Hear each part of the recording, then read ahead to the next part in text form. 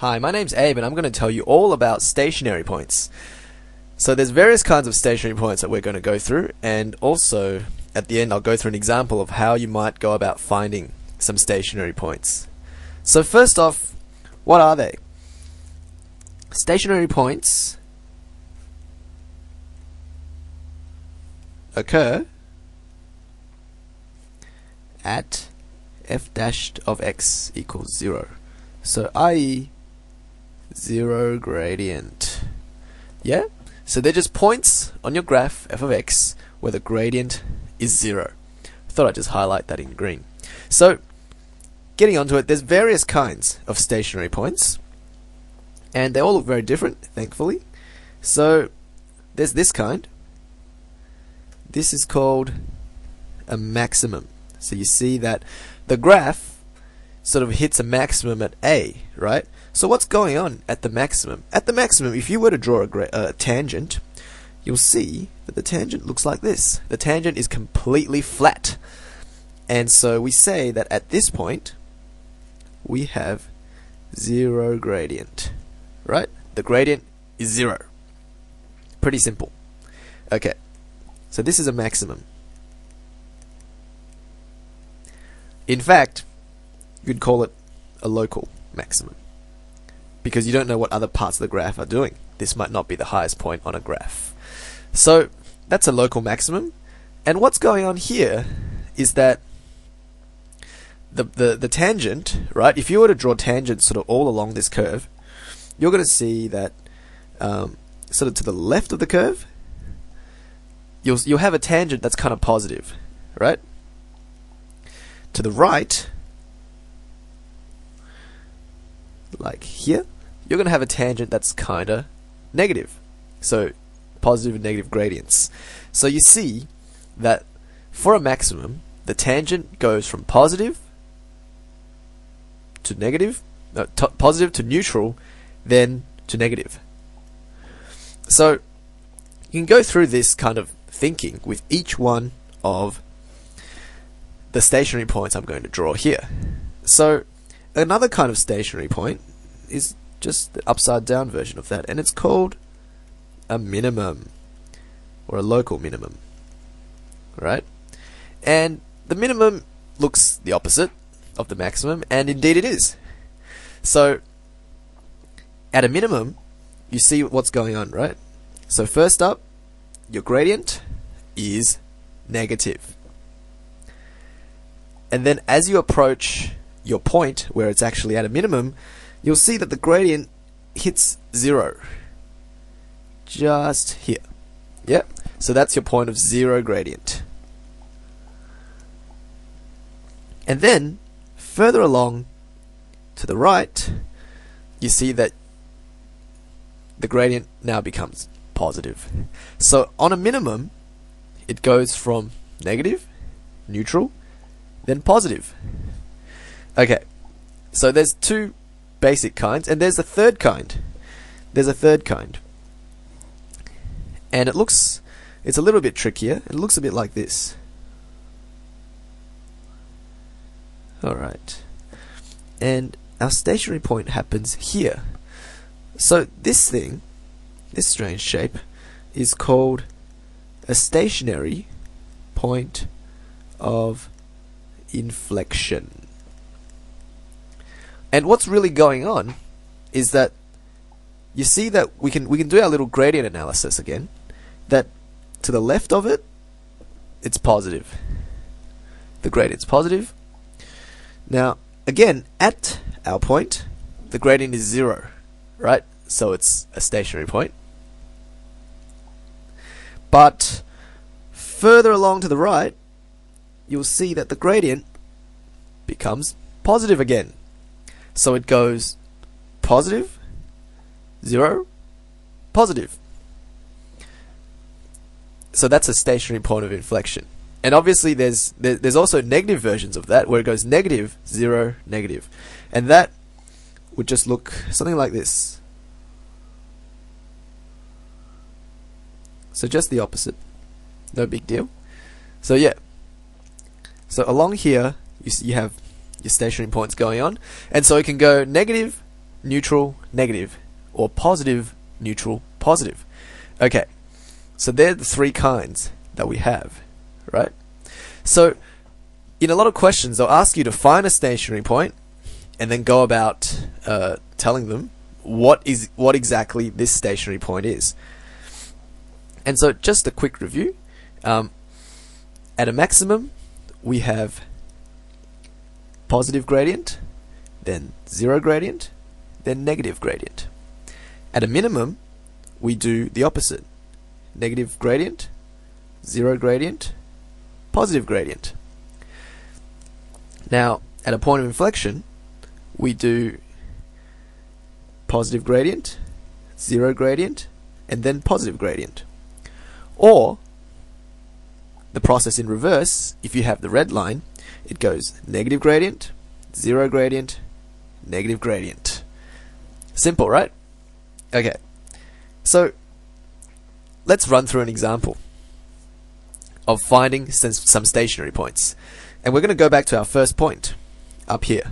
It happens at f dash of x equals 0.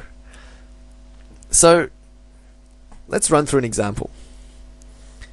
For example, let's find stationary points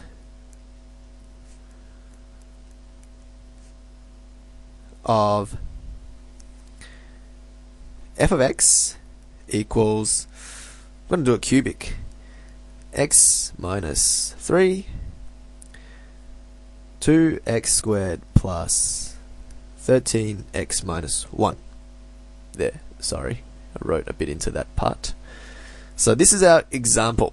Now I've been really nice to you. I haven't just given you a straight cubic, I've sort of semi-factorized it for you. So the first thing you want to do is, well, be able to differentiate this function, right? And in order to differentiate it, I'm going to expand. So I'm just going to write f of x again. So f of x is equal to, now if you sort of look at what's in the brackets, you can collect like terms. So looking for cubics, you know that you have x times 2x squared. So you're just simply going to get 2x cubed, right? Now looking for x squareds, you see you have minus 3 times 2x squared, which gives negative 6x squared, and this, as well as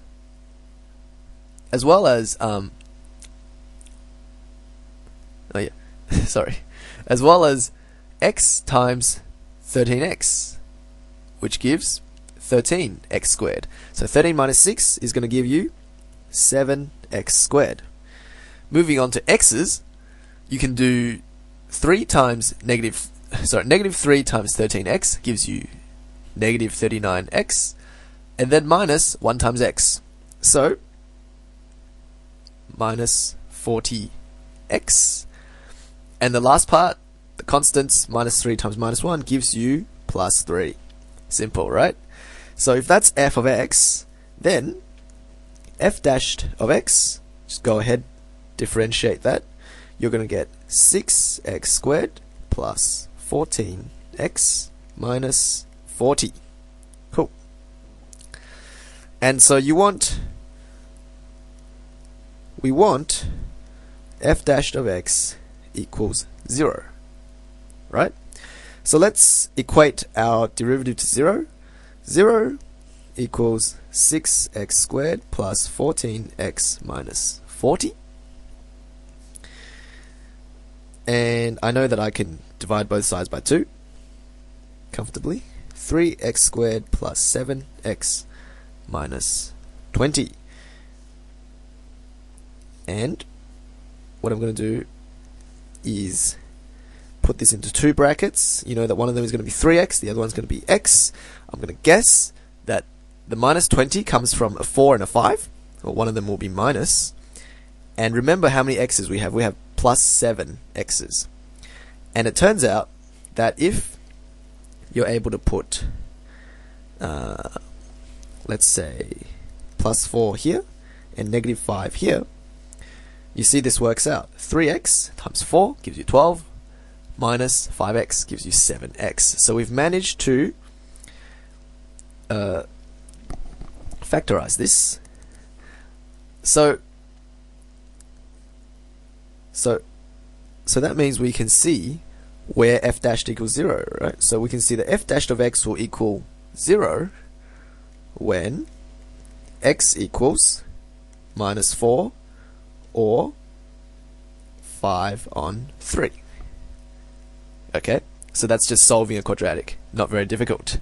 Okay, so you've found the x coordinates. These are the x coordinates of your stationary points, and what you'll see is that that's not quite enough. A lot of students like to stop here. You can't stop here.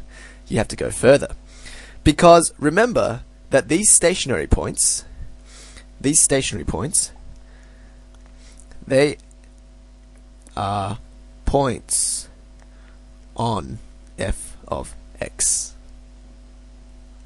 That's not clear to everyone, but these stationary points are points on f of x.